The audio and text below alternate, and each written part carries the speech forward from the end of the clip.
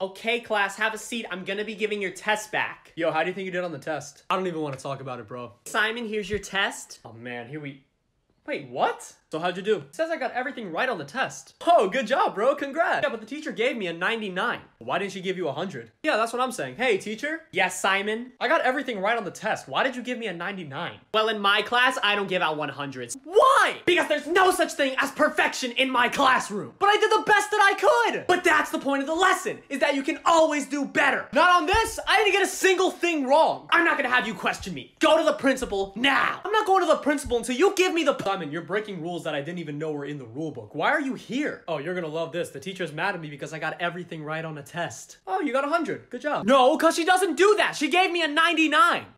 Yeah, that's just not how math works. Exactly!